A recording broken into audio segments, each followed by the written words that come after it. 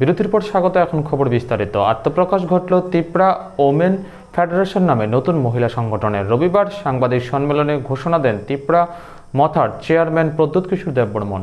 Tripura women federation নামে নতুন মহিলা সংগঠনের আত্মপ্রকাশ ঘটল রবিবার। সাংবাদিক সম্মেলন করে এই সংগঠনের ঘোষণা দেন ত্রিপুরা মথার চেয়ারম্যান প্রদ্যুৎ কিশোর দেববর্মন।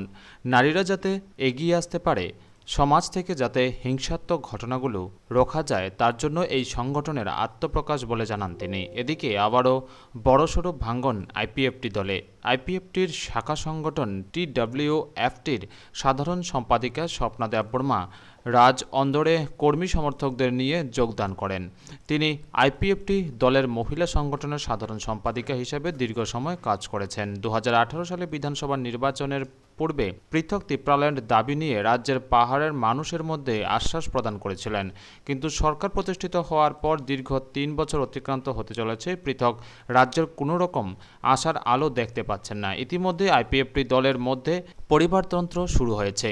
তাই হতাশ হয়ে তিনি ত্রিপুরা পার্টিতে যোগদান করার সিদ্ধান্ত ঘোষণা করেছেন বলে সাংবাদিক সম্মেলন করে জানান তিনি। স্বপ্না দেববর্মা আরও বলেন, আগামী দিনে ত্রিপুরা পার্টির হয়ে গ্রেটার ত্রিপুরাল্যান্ডের দাবিতে আন্দোলন জোরদার করা হবে। আগামী দিনেও ত্রিপুরা পার্টির মহিলা সংগঠন হয়ে কাজ করবেন। স্বপ্না দেববর্মাকে সাংবাদিক সম্মেলনের পর স্বাগত জানান ত্রিপুরা পার্টির চেয়ারম্যান প্রদ্যুৎ কিশোর দেববর্মন।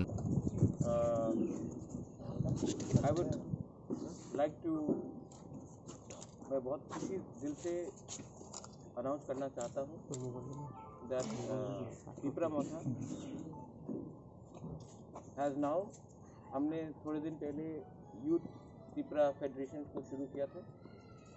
आज we are very happy to announce that Tripura women's federation TWF को हम लोग शुरू कर रहे हैं। This will be the frontal wing of the Tripura Motha organization। और ये जो त्रिपुरा मोथा organization है, इसमें सेंट्रल बॉडी बहुत जल्दी होने वाला है, लेकिन वी बिलीव आज एक हिस्टोरिक डे है। 6 जून सबको याद होगा, it's a very historic day. और कोई भी मूवमेंट, मैं अभी भी इंसिस्ट कर रहा हूँ कि ये त्रिपुरा मोथा is not a political party but a movement for greater Tripuraland, movement for the rights of the indigenous people.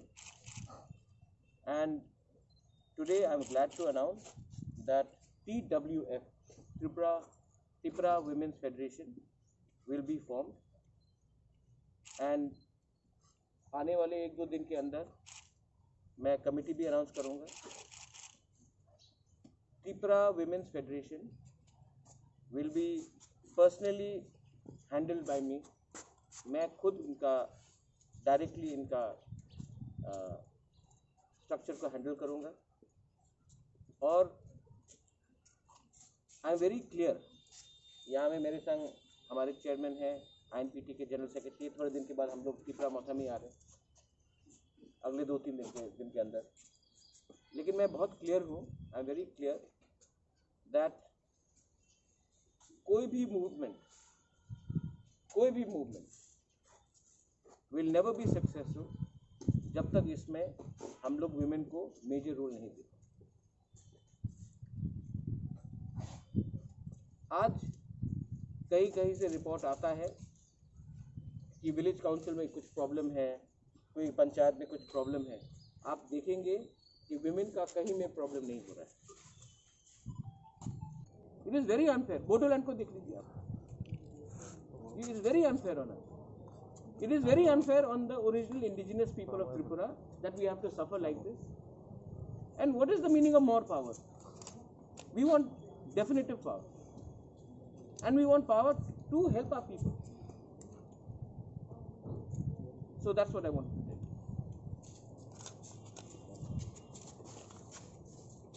Any question regarding women? Sir, अभी तो डेवलपमेंट के बारे में आपने बोला था कि अभी तो काज काम सब स्टॉप हो गया। नहीं, काज काम स्टॉप नहीं हुआ। विलेज काउंसिल का जो प्रॉब्लम हो गया है, इसी कारण में बहुत काज काम स्टॉप हो गया। तो हम रिजॉल्व करना चाहते हैं, इसी के लिए हम लोग 2 बार डिप्टी CM से मिले भी हैं।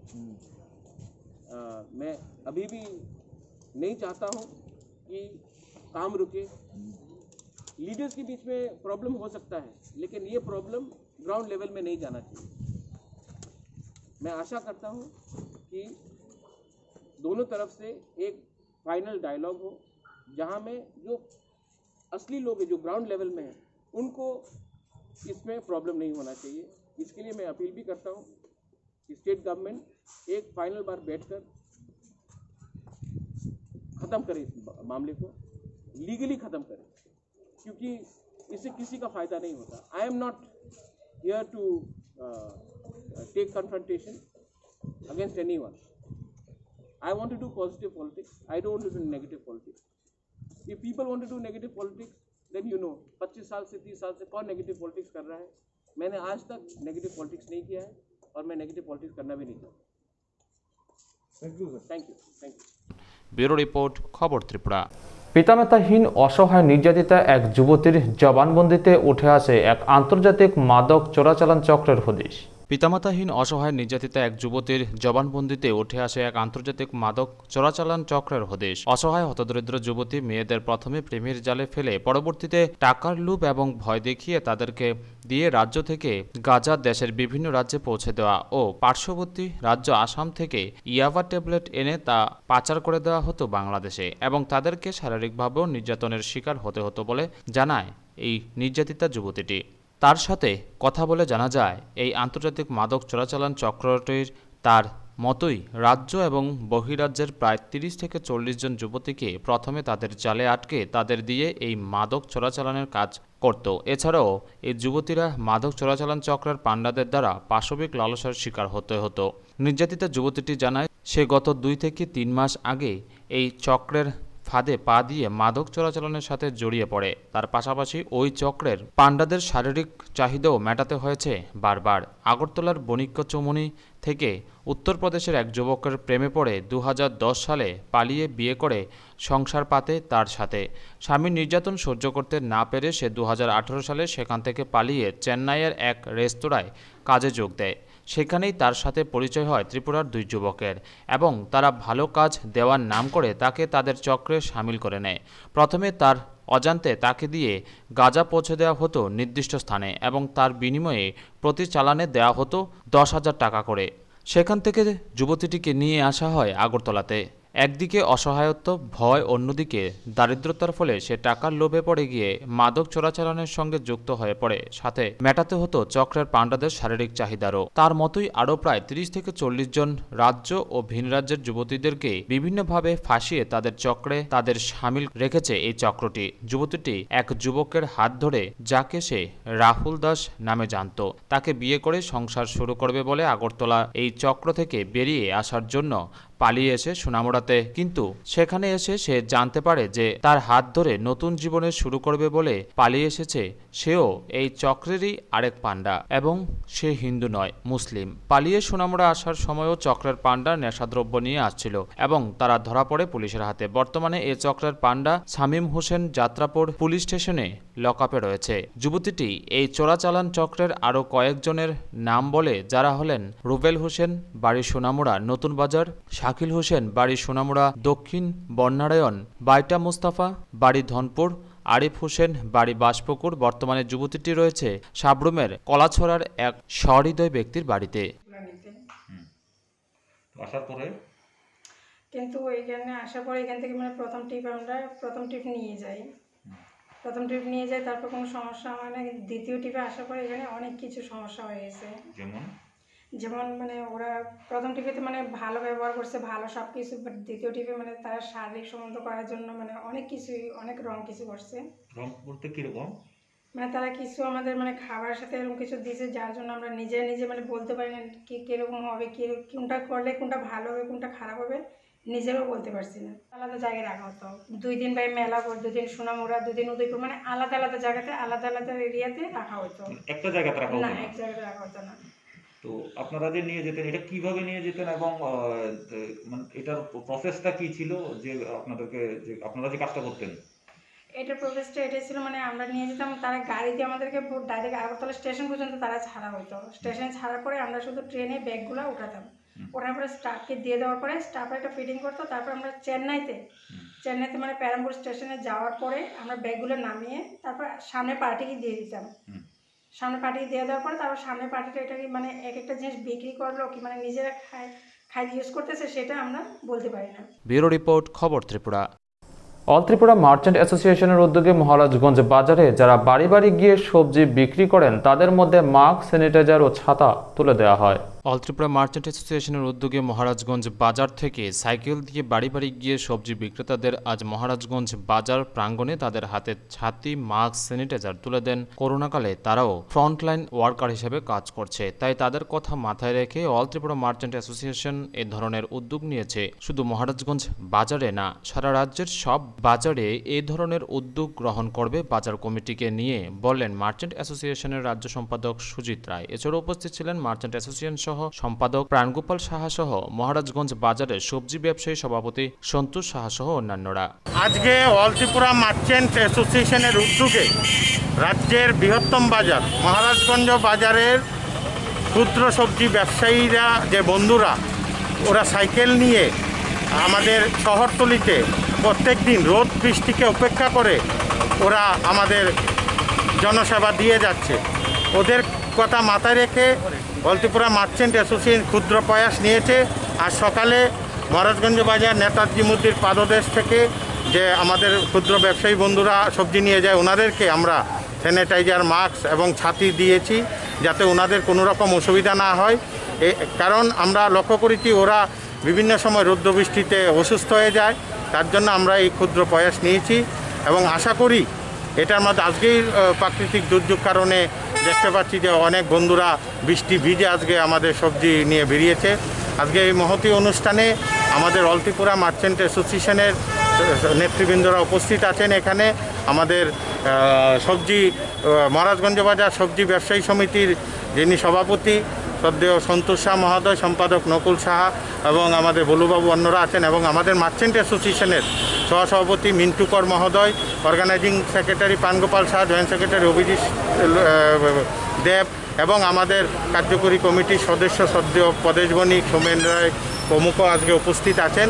তো এরকম প্রয়াস আমরা রাজ্যের বিভিন্ন প্রান্তে যারা আমাদের ক্ষুদ্র ব্যবসায়ীরা সাইকেল নিয়ে যায় এরকম প্রকল্প চালু করার চেষ্টা করছি সংশ্লিষ্ট বাজার কমিটির মাধ্যমে, যাতে আমাদের ক্ষুদ্র বন্ধুদের কোনো রকম অসুবিধা না হয়। ওরা বাড়ি বাড়ি এই কোভিড-19 পরিস্থিতির কারণে গতবার থেকে কিন্তু প্রচণ্ডভাবে পরিশ্রম করে আমাদের এই বাড়ি বাড়ি সবজি পৌঁছে দিচ্ছে। এটা শুধু আগরতলা শহরও না, আমাদের ধর্মনগর বা অন্যান্য উদয়পুরেও এরকম ব্যবস্থা করা হয়েছে বড় বড় যে আমাদের ডিস্ট্রিক্টগুলিতে।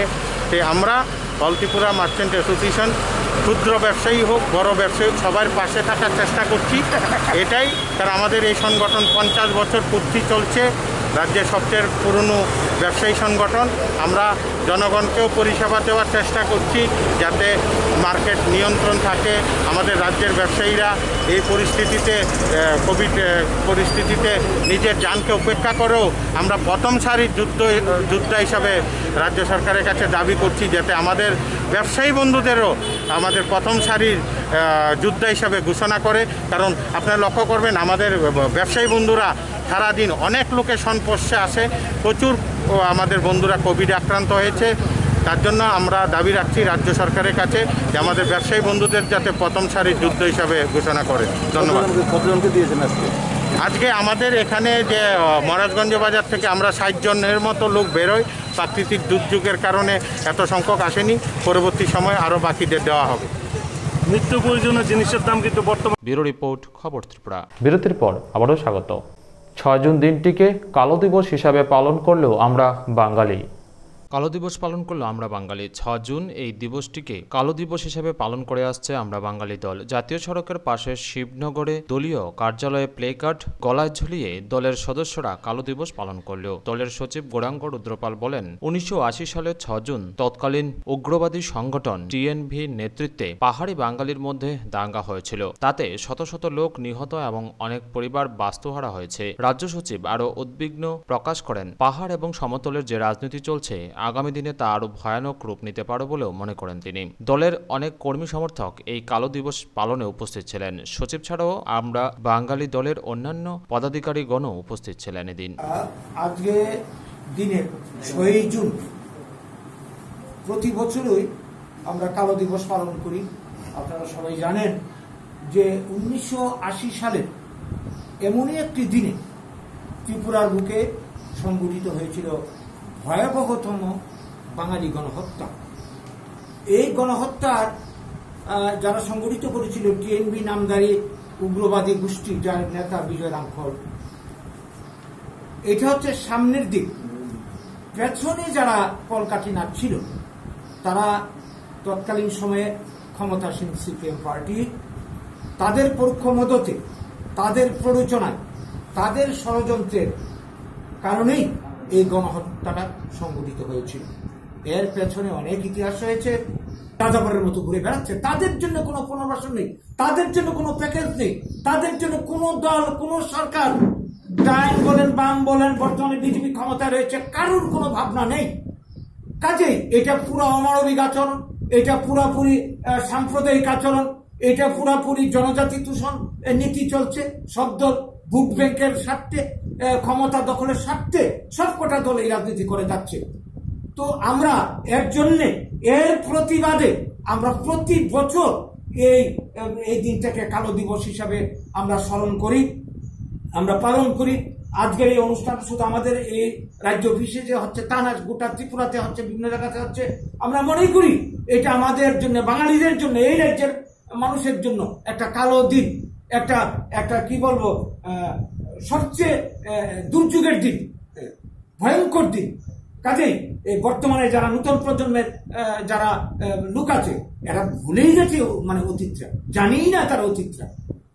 তো এই জিনিসটা আমাদের স্মরণে রাখা দরকার। এবং আগামী দিনে যে এখন ষড়যন্ত্র আমরা দেখতে পাচ্ছি, আজকে আপনার গ্রেটার ত্রিপুরার দাবি উঠে গেছে। এরা এডিসি নিয়ে সন্তুষ্ট না, এরা ভূমি হস্তান্তর নিয়ে সন্তুষ্ট না, টিএনবি চুক্তি নিয়ে সন্তুষ্ট না। দাবি উঠছে গ্রেটার ত্রিপুরা। আগামী দিনে এই রাজ্যে বাঙালিদের ভবিষ্যৎকে আমরা কোথায় গিয়ে দাঁড়াবো, কোথায় যাব? চলছে এনআরসি প্রয়োগের পরিকল্পনা। কাজেই এই যে রাজনৈতিক ষড়যন্ত্র সবকটা দল করে চলেছে, এ হাত থেকে আমাদের যদি বাঁচতে হয়, আমাদেরকে ঐক্যবদ্ধ হতে হবে এবং ওই সত্য ইতিহাসটা বর্তমান নতুন প্রজন্মের কাছে আমাদেরকে জানিয়ে দিতে হবে। এর জন্যই আজকে আমরা আপনাদেরকে ডেকে এনেছি। আমরা চাইছি আপনাদের মাধ্যমে আমাদের এই বক্তব্য এই সারা রাজ্যের মানুষের কাছে, সারা দেশের, বিশ্বের কাছে এই বক্তব্যটা পৌঁছে যাক। এবং যারা ক্ষমতায় রয়েছে, বিভিন্ন রাজনীতি দলের যারা প্রতিনিধি, তারা অন্তত চিন্তা করুক যে একটা জাতি স্বাধীনতার যারা বলি, যারা দেশভাগের বলি, এইভাবে মার খেতে খেতে ইতিহাসের পাতা থেকে মুছে যাবে। আমাদের কারোর কোনো দায় নেই, কর্তব্য নেই। এই জাতিটা এইভাবে শেষ হয়ে যাবে। কাজে তাদের প্রতি আমাদের আহ্বান, আবেদন। রাজনীতি ঢের হয়েছে, পার্টিবাদী দলবাজির ঢের হয়েছে। এবার আমাদের অস্তিত্ব, জাতির অস্তিত্ব যাতে রক্ষা হয়, তার জন্য আপনারা সবাই এগিয়ে আসুন। এই আবেদন নিয়েই আমরা আজকে এই আপনাদেরকে ডেকে এনেছি এবং কালো দিবস আমরা পালন। আমার নাম গৌরাঙ্গ রুদ্রপাল, আমি আমরা ত্রিপুরা রাজ্য কমিটির সচিব। ব্যুরো রিপোর্ট, খবর ত্রিপুরা। সিপাহীজলা জেলা উত্তরাংশে বিজেপি যুব মোর্চার উদ্যোগে দুস্থদের মধ্যে মাস্ক ও স্যানিটাইজার বিতরণ করা হয়, খাওয়ানো হয় খিচুড়িও। সিপাহীজলা জেলার উত্তরাংশে যুব মোর্চার উদ্যোগে 4টি স্থানে মাস্ক, স্যানিটাইজার ও খাদ্য সামগ্রী বিতরণ করা হয়। তার মধ্যে বিশ্রামগঞ্জ রামকৃষ্ণ কলোনি, বিশালগড় অরবিন্দনগর গ্রাম পঞ্চায়েতে, বিশালগড় গৌতম কলোনি 1 নং ওয়ার্ড, হরিশনগর সবার পাড়া অঙ্গনওয়াড়ি কেন্দ্রে দুস্থ পরিবারদের জন্য খিচুড়ি রান্নার ব্যবস্থা করা হয়। 250 লোকেদের মধ্যে দুপুরবেলায় খিচুড়ি রান্না করে পেট ভরে খাওয়ার ব্যবস্থাও করা হয়। উদ্দেশ্য একটাই, করোনা প্রতি মহামারী দুর্বিষহ সময়ে অসহায় হতদরিদ্র গরিব মানুষ যারা একবেলা পেট ভরে খেতে পায় না, তাদের জন্য সিপাহীজলা যুব মোর্চার উদ্যোগে দুপুরবেলা খাদ্যের ব্যবস্থা করা হয়। তৎসঙ্গে সকলের মধ্যে মাস্ক ও স্যানিটাইজার বিতরণ করা হয়। হরিশনগর পঞ্চায়েতের সবার পাড়া প্রত্যেকে এখানে চা শ্রমিক। করোনার মহামারীর প্রকোপে এখন তারা কর্মহীন হয়ে পড়ে, তাই এখানে সিপাহীজলা জেলার যুব মোর্চার উদ্যোগে গ্রহণ করে পরিবারের সকল সদস্যদের খিচুড়ি রান্না করে পেট ভরে দুপুরবেলা খাওয়ার ব্যবস্থাও করা হয়। উপস্থিত ছিলেন সিপাহীজলা জেলার উত্তরাংশের যুব মোর্চার সভাপতি দীপ্তনু দাস সহ সভাপতি শান্তনু দেবনাথ সহ যুব মোর্চার কার্যকর্তারা। ভারতীয় জনতা যুব মোর্চা সিপাহীজলা জেলার উদ্যোগে আমরা প্রতিনিয়তই সামাজিক কর্মসূচি গ্রহণ করে আসছি। করোনা ভাইরাস মোকাবিলার স্বার্থে আমরা যুব মোর্চা প্রতিনিয়তই আমরা মানুষের পাশে থেকে কাজ করে যাচ্ছি। ইদানিং করোনা ভাইরাসের যে দ্বিতীয় ঢেউ চলছে, সেই দ্বিতীয় ঢেউয়ে সিপাহী জেলা উত্তরাংশের প্রত্যেক মণ্ডলে প্রতিদিনই আমরা কোনো না কোনো সামাজিক কর্মসূচি নিয়ে আসছি। আজও আমরা আমাদের বিশালগড় মণ্ডলের অরবিন্দনগরে ওইখানে 50 পরিবারের আমাদের কার্যক্রম আগামী দিনেও অব্যাহত থাকবে। আমরা চাই শুধু জেলা যুব মোর্চার কার্যকর্তারা যেভাবে প্রতিনিয়ত মানুষের পাশে থেকে কাজ করে যাচ্ছে, আমরা শুধু সবার আশীর্বাদ কামনা করছি এবং সরকারের যে নিয়মাবিধিগুলি রয়েছে এই করোনা ভাইরাসকে হারানোর জন্য আমরা সরকারের সেই বিধিনিষেধগুলিকে যথাযথভাবে পালন করব এবং করোনা ভাইরাসকে আমরা হারিয়ে আমরা সবাই সুস্থ স্বাভাবিক জীবনে ফিরে আসব, সেটাই আমাদের। ব্যুরো রিপোর্ট, খবর ত্রিপুরা। 20 কেজি ওজনের সুবিশাল কাতলা মাছ ধরা পড়ল গোমতী নদীতে। সুবিশাল কাতলা মাছ ধরা পড়ল গোমতী নদীতে। আজ বেলা 11টায় সোনামুড়া মধুবন এলাকায় গোমতী নদীতে ধরা পড়ে 20 কেজি ওজনের সুবিশাল কাতলা মাছ। ভোলামুড়ার বিষ্ণু দাস জাল দিয়ে এই গোমতী নদীতে মাছটি ধরে 12,000 টাকার বিনিময়ে মাছটি বিক্রিও করে দেশে। বর্ষার মরশুমে গোমতী নদীতে প্রচুর এরকম বড় মাছ ওঠানামা করে। সে সুযোগে জেলে সহ সাধারণ মানুষজন জাল নিয়ে গোমতী নদীর পাড়ে উৎপেতে থাকে। সুকৌশলে তারা এই বড় বড় মাছগুলি জালে আটকে ফেলে। তার পূর্বেও বহু বড় বড় মাছ এই গোমতী নদীতে ধরেছে। গোমতী নদীর এই বড় সুস্বাদু মাছ কিনতে গোমতী নদীর পাড়ে অনেক ক্রেতাই ভিড় জমায়। এই মরশুমে আরও বড় বড় মাছ নদীতে ধরা পড়বে বলেও অনেকে আশা করেন। ব্যুরো রিপোর্ট, খবর ত্রিপুরা। বিষপান করে আত্মহত্যা এক গৃহবধূর। ঘটনা খোয়াই চেবড়ি এলাকায়। খোয়াই চেবড়ি এলাকায় নিজ বাড়িতে বিষপান করে গুরুতর আহত এক গৃহবধূ। জিবি হাসপাতালে মৃত্যুমত গৃহবধূর ভাই অভিযোগ করেন, স্বামী ও শাশুড়ির অত্যাচারে অতিষ্ঠ হয়ে ওই গৃহবধূ বিষপান করে আত্মহত্যা করে। স্বামী ও শাশুড়ির বিরুদ্ধে গৃহবধূর ভাই থানাতে মামলাও করবেন বলে জানান। জীবিত আনছি রবিবারে। গেছে রবিবারে? হ্যাঁ। মারা গেছে কোথায়? মারা গেছে আজকে। 7 দিন আসছিল জীবিত। হ্যাঁ। বোনের সঙ্গে কথাবার্তা হয়েছে? কি কারণে কথাবার্তা হয়েছে? বোনের সঙ্গে কথাবার্তা হয়েছে। বোনে কইছে যে বাড়িতে অশান্তি পায়, জ্বালা যন্ত্রণা পায়। কি নিয়ে অশান্তি? তো কি নিয়ে তো অনেক সময় পায় না, রান্না বাড়া করে না। কার সঙ্গে? শাশুড়ির সঙ্গে অনেক সময় ঝগড়াঝাটি হয়, এর সঙ্গে ঝগড়াঝাটি হয়, মারধর করে। জামাইয়ের সঙ্গে কোনো ঝগড়া আছে? হ্যাঁ হয়। কি নিয়ে, মানে ঝগড়াটা কি নিয়ে হইতো? কি নিয়ে ওখানে অনেক সময় রান্না টান্না না করলো মারধর করে, একটু কাজকর্ম না করলেও মারধর করে। কে মারধর করতো? জামাই। জামাই ঘরে লাড়ি বানায় রাখে, লাড়ি মানে প্রতিনিয়তই মারধর করতো? হ্যাঁ মারধর করতো। এটা কি মানে বাপের বাড়িতে টাকা টুকা না দেওয়ার লিগে না অন্য? বাপের বাড়িতে এটা বিয়ার পরে কিছুদিন করছিল যে টাকা টুকা দেওয়ানোর লিগে, যে তোমার বাইরে কাউ কিছু টাকা পয়সা দিতাম ইদানিং কইছে না, বিয়ার পরে কইছে। এই বিষয়টা নিয়ে আপনারা জামাইয়ের বিরুদ্ধে কোনো আইনের দ্বারস্থ হইবেন বা মামলা করবেন? কয়জনের বিরুদ্ধে করবেন? দুজনের। কে কে? এর মা আগে। মা জামাইয়ের বিরুদ্ধে। আপনার বোনের কি নাম? সুপ্রিয়া দেবনাথ। বয়স কত? 30। স্বামীর নাম? জয়ন্ত দেবনাথ। কত বছর আগে বিয়েছিল? 4 বছর। 4 বছর। বাড়ি কোন জায়গায়? বাড়ি আমার বাড়ি চেবড়ি, কয়ের চেবড়ি। আর স্বামীর বাড়ি কোন জায়গায়? কয়ের জাম্বুরা। ব্যুরো রিপোর্ট, খবর ত্রিপুরা। কমলাসাগর বিধানসভার মধুপুর হতে কোনাবন এলাকার মূল সড়কটির বেহাল দশা, দাবি উঠেছে সারাইয়ের। কমলাসাগর বিধানসভার মধুপুর হইতে রাস্তার বেহাল দশায় পরিণত সংস্কারের উদ্যোগ নেই জনমনে ক্ষোভ। ঘটনার বিবরণে জানা যায়, মধুপুর হইতে কোনাবন রাস্তার দূরত্ব 6 কিলোমিটার। সে রাস্তা দিয়ে বেশিরভাগ জায়গায় সামান্য বৃষ্টিপাত হলেই জলে একাকার হয়ে কাদায় পরিণত হয়ে যায়, যার পরিপ্রেক্ষিতে বাইক, গাড়ি কিংবা স্কুটার নিয়ে আসা যাওয়ার ক্ষেত্রে ভীষণ সমস্যার সম্মুখীন হতে হচ্ছে। বর্তমানে বেশিরভাগ জায়গায় কাদায় পরিণত হয়, দিনের বেলায় আসা যাওয়া করতে সমস্যা হচ্ছে। তাই জনগণের দাবি সে রাস্তাটি সংস্কার করে দেওয়ার জন্য। উল্লেখ্য, মধুপুর, কোনাবন কিংবা হরিপুর, দুলা এবং রাধানগর যাবার একমাত্র রাস্তা, যার পরিপ্রেক্ষিতে জনগণ বিশাল সমস্যার সম্মুখীন হচ্ছে। যদিও এলাকার জনগণ দাবি করেছে অতি দ্রুত রাস্তাটি সমস্যার সমাধান করার জন্য। একটু বৃষ্টি হইতে না হইতোই রাস্তার ভিতরে জল জমে, কাদা জমে, এই এই আজকে যাইতে আমরা খুব অসুবিধা হয়। কোন জায়গায় রাস্তা? এটা হচ্ছে জায়গাটার নাম হচ্ছে বাইঙ্কা ধরে বাইঙ্কা পাড়া। রাস্তাটা কোন জায়গায় যায়? এটা আপনার এই মধুপুর থেকে কোনাবন। কি সমস্যা রাস্তাটার মধ্যে? রাস্তাটার সমস্যা হয়েছে আপনার একটু বৃষ্টি হইতে না হইতে কাদা জমে, বাইসাইকেল কোনো গাড়ি চালাই যাইতে পারে না। এখন আপনারা কি দাবি থাকবে? আমরা দাবি আছে যে রাস্তাটা ভালোভাবে সংস্কার করুক, এটি আমরা দাবি। কোনাবন থেকে মধুপুরের রাস্তা এটার মধ্যে তো জল কাদা বাড়ি ঘরের মাটি এসে রাস্তার মধ্যে আটকাই থাকে, গাড়ি নিয়ে যাইতেই যায় না, গাড়ির ইঞ্জিনের জল লাগিয়ে জায়গা অফ হয়ে জায়গা। সব রাস্তা এমন নাকি? এরকম 2-3টা জায়গা আছে, একটা হইলো বাইঙ্কা আর হইলো ইটবাট্টা চমনি, আর একটা জায়গা জল জমে থাকে, আর একটা হলো বাইঙ্কা। তো খুব বেহাল অবস্থায় জায়গাটা। তোমরা কি দাবি থাকবে এখন? এটা রাস্তা যাতে জল না থাকে, রাস্তাটা যাতে সারানি হয়, আমরা যে গাড়ি নিয়ে ভালোভাবে চলতে পারি। আমরা যেমন অসুবিধা, প্যাসেঞ্জারের অসুবিধা। রাস্তাঘাট ভাঙা পরে তো আমরা যাই কেমনি, হাঁটতে আমাদের কষ্ট হয়, হাট বাজার করতে কষ্ট হয়, আমরা চলাফেরা করতে পারি না। কোন জায়গা এটা? রাস্তাটা কোন জায়গা যায় এটা? আমরা রুগীটুকু নিয়ে গেলে সমস্যা হবে নাকি? সমস্যা না, আমরা রুগী টুকি লইয়া যাইতে আমরা তোমার কষ্ট। আপনার দাবি থাকবে এখন? কি দাবি থাকবে? রাস্তাটা ঠিক রাখতেছে। ব্যুরো রিপোর্ট, খবর ত্রিপুরা।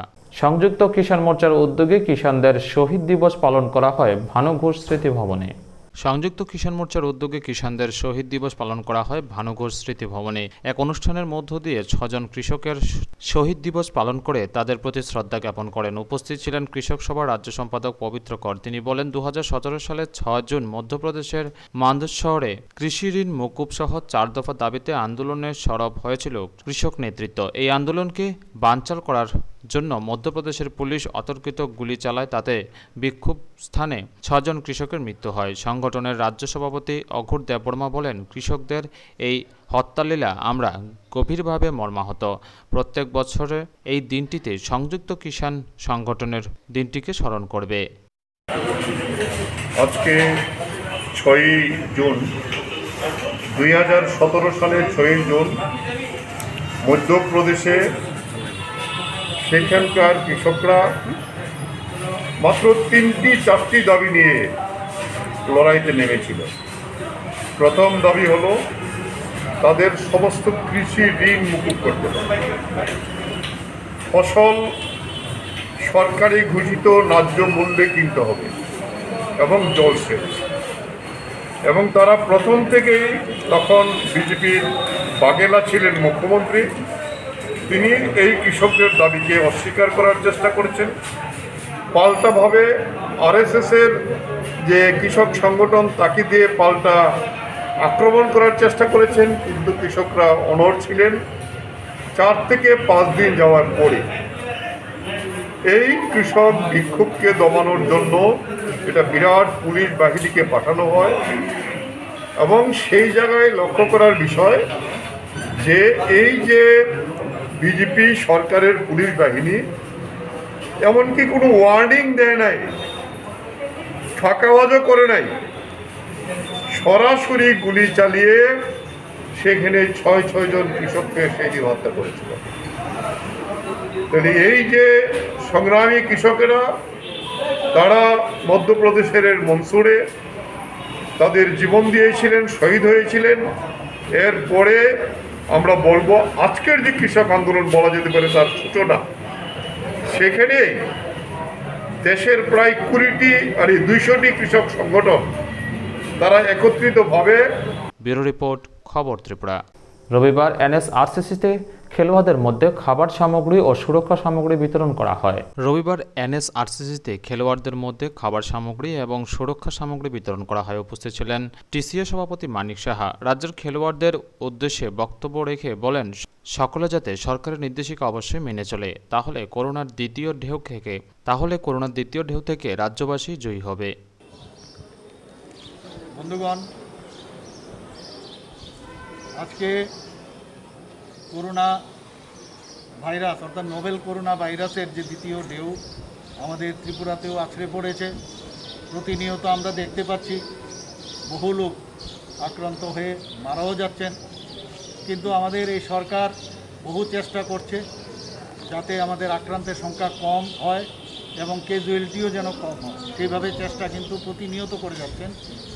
আমাদের যে স্বাস্থ্য দপ্তর ত্রিপুরা সরকারের মাননীয় মুখ্যমন্ত্রীর নির্দেশে এবং ওই ডিপার্টমেন্টের সহযোগিতায় ডাক্তার বন্ধুরা এবং ফ্রন্ট রানার্স যারা আছে, যেমন প্যারামেডিক্স আছে, স্বাস্থ্যকর্মীরা আছেন, সবাই সাফাই কর্মী থেকে শুরু করে সবাই প্রতিনিয়ত সর্বতোভাবে ওরা চেষ্টা করছে যাতে এই করোনা ভাইরাস থেকে আমরা মুক্তি পেতে পারি। একটু আগে কমলদেব মহাশয় বলছিলেন যে ভ্যাকসিনেশনের ব্যাপারে আমরা শীর্ষে আছি, বিশেষ করে ৪৫ বছরের ঊর্ধ্বে ভ্যাকসিনেশন সারা ভারতবর্ষের মধ্যে আমরা এখন শীর্ষস্থানে আছি।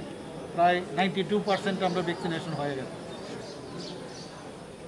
18-এর উপরে 44 ইয়ার্স অবধি যারা আছেন তাদেরকেও ভ্যাকসিনেশন শুরু হয়ে গেছে, রেজিস্ট্রেশনের মাধ্যমে হচ্ছে।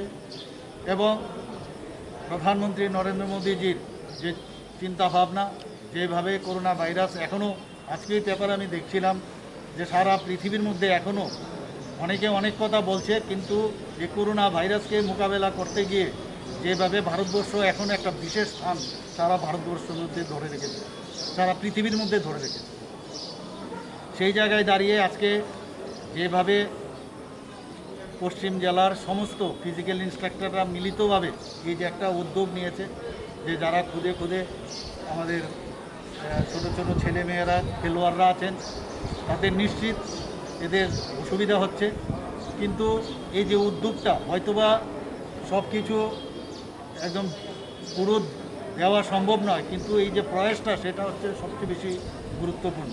এবং আমি এদের এই যে প্রয়াস তার জন্য আবারও তাদেরকে আমি ধন্যবাদ দেব। একটু আগে এখানে কথা হচ্ছিল যে আমরা এই করোনা ভাইরাস থেকে যদি আমাদের মুক্তি পেতে হয়, কোনো ওষুধ তো এখনও নেই, খালি ভ্যাকসিনেশন এখন শুরু হয়েছে, কিন্তু তারপরেও কিন্তু আমরা দেখছি আক্রান্তের সংখ্যা আমরা পাই।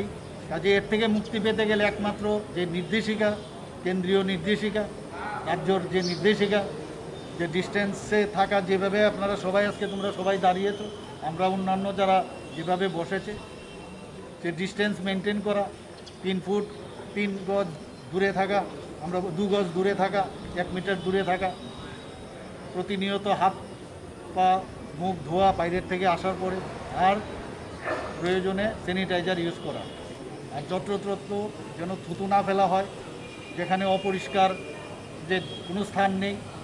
এই করোনা ভাইরাস আমাদের কিন্তু একটা জিনিস শিখিয়েছে যে কীভাবে আমরা পরিষ্কার পরিচ্ছন্ন থাকতে হবে। আগে আমরা যেভাবে একদম চলাফেরা করতাম সেভাবে, কিন্তু এখন ভবিষ্যতে আমার মনে হয় পরিষ্কার পরিচ্ছন্ন কীভাবে থাকা যায় সেটার মধ্যে শিখিয়েছে। আমরা অবশ্যই আমাদের প্রিয়জনদেরকে হারাচ্ছি, এটা তৃতীয় বিশ্বযুদ্ধও বলা যায়। এই যুদ্ধে আমরা উদ্দেশ্য এক ভাইরাসের এগেনস্টে আমরা সবাই মিলিতভাবে আমরা সেই যুদ্ধে সামিল হয়েছি। হয়তোবা এই যুদ্ধে আমরা অবশ্যই আমরা জয়ী হব। তো আজকের এই উদ্যোগকে আবার বেশি আমি আর কিছু বলছি না, এই উদ্যোগকে আমি মনে হয় যে আবার এরকম বারবার ওনারা করবেন। যারা আজকে আমাদের খুদে ক্রিকেট প্লেয়াররা আছেন এখানে এবং বিভিন্ন ডিসিপ্লিনের, তাদেরকে অবশ্যই আমি শুভেচ্ছা জানাবো যে সবাই এখানে যেভাবে এখানে সারিবদ্ধভাবে দাঁড়িয়ে আছে, অপেক্ষা করছে আমাদের কথা শুনতে। ব্যুরো রিপোর্ট, খবর ত্রিপুরা। হতদরিদ্রের জায়গায় পাম্প হাউস বসিয়ে চাকুরি দিয়েও 2.5 বছর যাবৎ চাকুরির 1 টাকাও পাচ্ছে না। ঘটনা সাতচাঁদ আরডি ব্লকের অধীন বিজয়নগর পঞ্চায়েত এলাকায়। হতদরিদ্রদের জায়গাতে পাম্প হাউস বসিয়ে চাকুরি দিয়েও 2.5 বছর যাবৎ চাকুরির 1 টাকাও পাচ্ছে না। হতদরিদ্রের সাথে প্রতারণা করে যাচ্ছেন স্থানীয় বিধায়ক, পঞ্চায়েত সমিতির চেয়ারম্যান, গ্রাম পঞ্চায়েতের প্রধানসহ এলাকার স্থানীয় শাসক দলীয় নেতা নেত্রীরা। এমনই এক অভিযোগ উঠে আসলো পাম্প অপারেটরের মুখ থেকে। এমনই এক অভিযোগ উঠে এলো সাবরুম মহকুমার সাতচাঁদ আরডি ব্লকের অধীন বিজয়নগর গ্রাম পঞ্চায়েতের 2 নং ওয়ার্ডে 40 নং সাবরুম বিধানসভা কেন্দ্রে। ঘটনার বিবরণে জানা যায়, বিজয়নগর গ্রাম পঞ্চায়েতের ঠিক বিপরীতে বাম আমলে দীর্ঘদিন যাবৎ ধরে পাম্প হাউসটি সঞ্জীব দাস নামে গ্রামের একজন পরিবারের জায়গাতে ছিল। এবং ওই পরিবারের থেকে পাম্প হাউসের মেশিনটি চালানোর জন্য পঞ্চায়েত থেকে অনুমতি দেয়া হয়। ওই সময় সরকার পাম্প হাউসটি সঞ্জীব দাসকে দেখাশোনা করার দায়িত্ব দিয়েছিল। সাবরুমের DWS দপ্তর থেকে প্রতি মাসে সঞ্জীব দাসের ৫,২০০ টাকা পেত।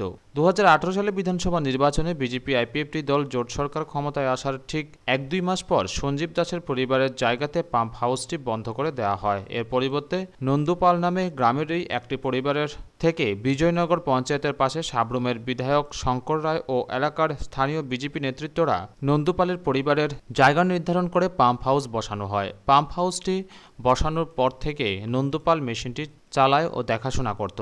তাদের জায়গাতে পাম্প হাউসটি বসানোর আগে ৪০ নং সাবরুমের বিধায়ক শঙ্কর রায় ও গ্রাম পঞ্চায়েতের তরফ থেকে বলা হয়েছিল আগের পাম্প অপারেটরের সঞ্জীব দাস যে ৫,২০০ টাকা পেত সে টাকা এই মাস থেকে নন্দু দাসের অ্যাকাউন্টে ঢুকবে বেতন হিসেবে। কিছুদিন অন্তর অন্তর ওই বিজয়নগর গ্রাম পঞ্চায়েতের লোকজনেরা পানীয় জলের জন্য হাহাকার শোনা যাচ্ছে। সে খবর পেয়ে আমাদের প্রতিনিধি ছুটে গিয়ে দেখতে পায় ওই এলাকাতে কোনো প্রকার পাম্প মেশিনের ডিস্টার্ব নেই। এই ব্যাপারে পাম্প অপারেটর নন্দুপালের সাথে জানতে চাইলে তিনি অভিযোগ করেন জানান দীর্ঘ ২৪ মাস যাবৎ পাম্প মেশিন চালিয়েও ১ মাসের বেতন পর্যন্ত এখনও পায়নি। খুব দুঃখ কষ্টের মধ্যে দিয়ে পরিবার নিয়ে এই অর্থনৈতিক মন্দার বাজারে খুব কষ্টকর হয়ে চলেছে পরিবার চালাতে।